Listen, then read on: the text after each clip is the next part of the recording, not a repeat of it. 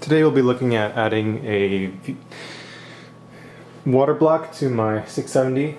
Purchased the EK copper block with the clear cover so you can see the liquid inside. Hold on while I put my anti-static strap on, which is tied to my case, which is currently grounded. Alright, so here's the block. I already have some fittings on it, but these are going to be changed to swivel fittings. Those haven't come in yet, but I'm going to go ahead and install the block anyway and install the fittings after that. So I already flushed it if that was necessary. It's already been done. Okay, let's get started. Alright, so the manual says... Here we have the manual. Okay, remove stock cooler, remove the bracket. Here's my 670 in an anti-static bag. And it looks like there's only one screw there, but I don't even know if that's one I should be removing. It's pretty small. Oh well, I guess it doesn't hurt to try removing it.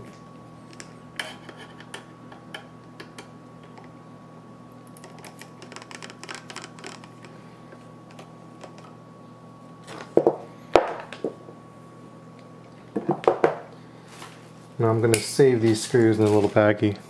These have screws in it, but I mean it's pretty obvious one's copper and belongs to something else. So that goes in there. Alright, so that one screw is removed. Let's go ahead and start removing these 10 screws all around the chassis. So starting from the top right. Let's go from top down. Alright, so these are different length. I need to make sure keep these in order. So how about that? Let's put it like that. Top right. I'm assuming we're going to go around to this one. Let's do the GPU heatsink, or these 4 last.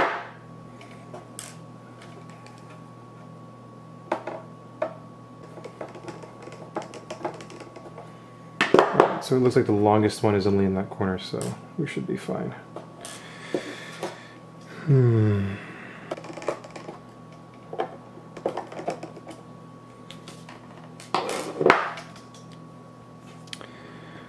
Alright, so I'm assuming that takes off the shroud.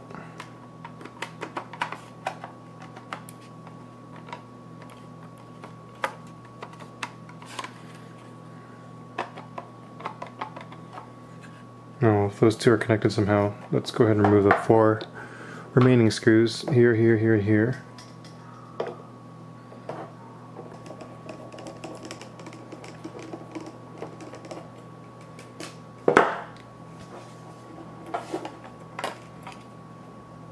And there you have it. Look at that, thermal paste. You sure put a lot on there. Alright, to remove the fan. Okay, so that's completely off. Doesn't look like there's any warranty sticker on it, so theoretically I could put this back together if something else goes wrong with it. Don't worry, I won't arm it if I fry it with water.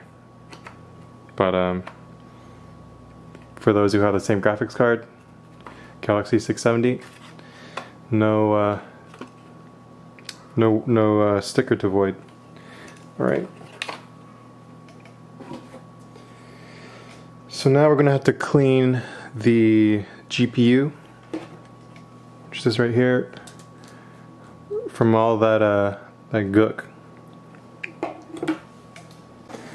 Alright, so here we're going to go ahead and apply the thermal pads. Alright, so it's at least covered on both sides.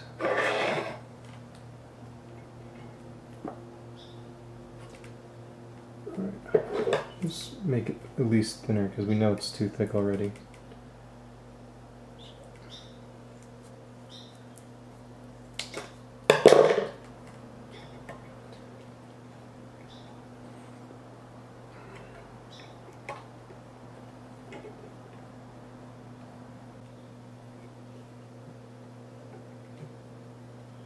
So right about here, I'm just eyeballing it. You can always cut it. Always cut it too large, or so it's too large, and then just trim it down afterwards.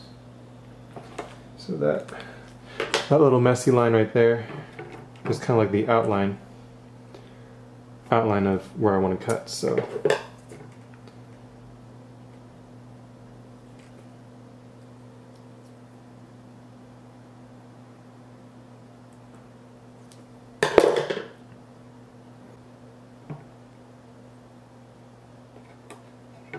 trim it a little bit more.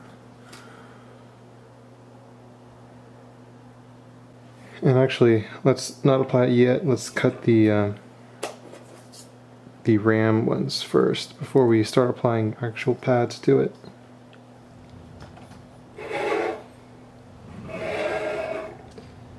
So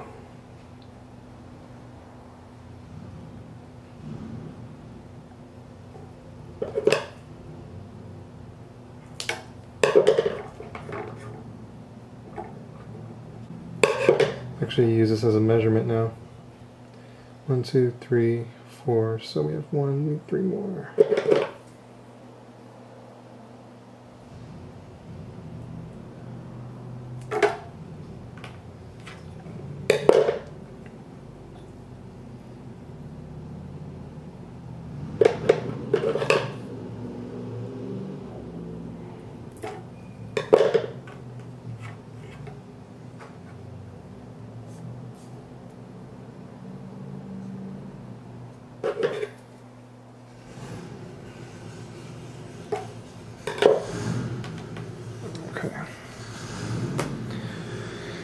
Alright, 1, 1, 1, 1. Don't need to worry about the back side.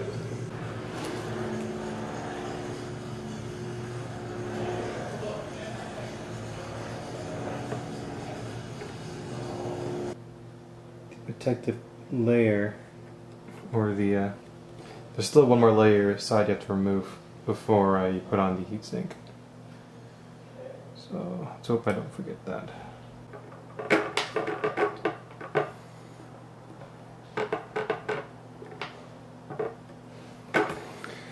Okay, let's move on to the VRMs.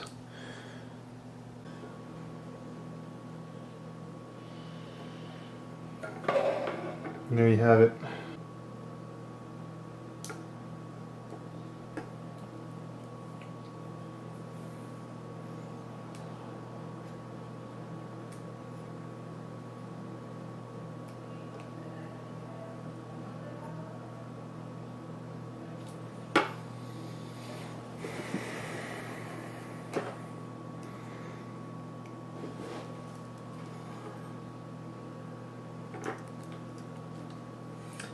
Testing it on the side here, just in case it's not very good.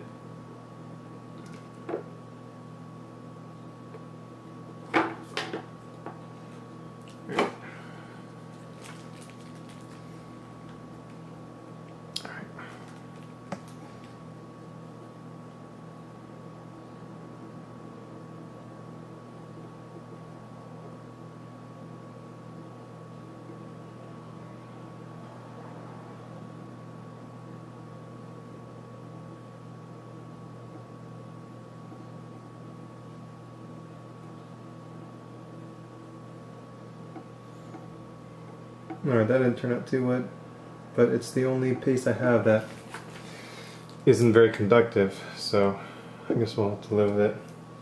I'm sure it's better than stock anyway.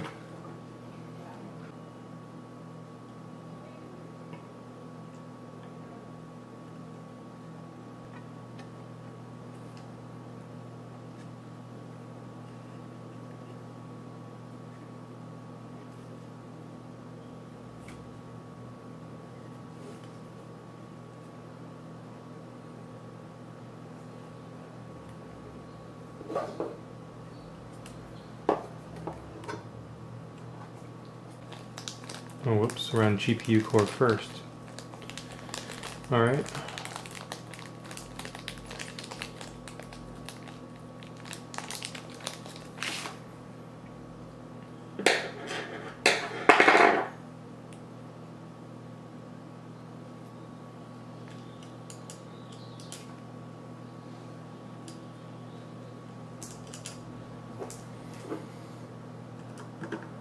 probably be doing crisscross pattern.